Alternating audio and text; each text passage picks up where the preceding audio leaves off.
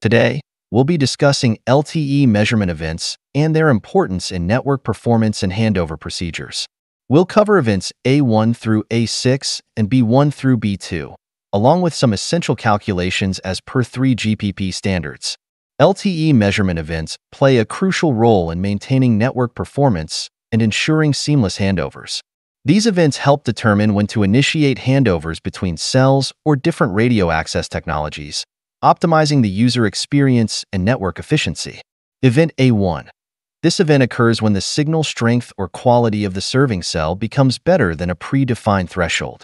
It's used in intra-frequency handovers to indicate improved serving cell conditions, potentially eliminating the need for a handover. Event A2. Triggered when the serving cell's signal strength falls below a predefined threshold. It suggests deteriorating serving cell conditions, indicating a potential need for a handover. In inter-frequency handovers, this event prompts the measurement of neighboring cells. Event A3 occurs when a neighboring cell's signal becomes offset better than the serving cell. Used in both intra- and inter-frequency handovers, it signifies improved conditions of the neighboring cell, making it a potential handover target.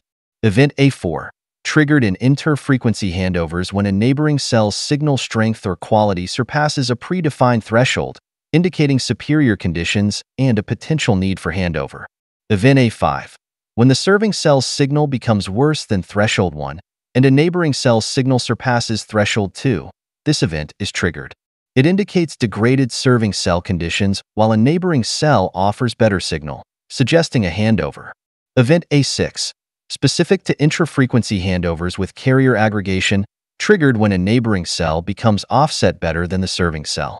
Introduced in Release 10 for carrier aggregation, CA. Event B1. Used in inter-technology handovers, inter-RAT. Triggered when an inter-RAT neighbor cell's signal surpasses a predefined threshold, indicating favorable conditions for a potential handover. Event B2 occurs when the serving cell's signal deteriorates below threshold 1 and an inter-RAT neighbor's signal surpasses threshold 2, suggesting a potential handover due to better conditions in the inter-RAT neighbor cell. Let's dive into some essential calculations and parameters as defined by 3GPP standards. Threshold settings. Predefined thresholds for events are crucial. For example, for event A3, the offset parameter determines the signal difference required to trigger the event. Hysteresis. This parameter helps prevent frequent handovers by setting a margin that the signal must exceed before a handover is considered. Time to trigger. TTT. This defines the duration for which the event condition must be met before the event is triggered.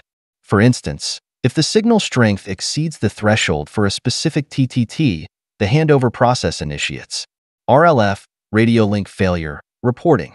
The criteria for RLF reporting include signal strength measurements and threshold comparisons to ensure accurate handover decisions and network performance. Let's consider some practical scenarios. Scenario 1.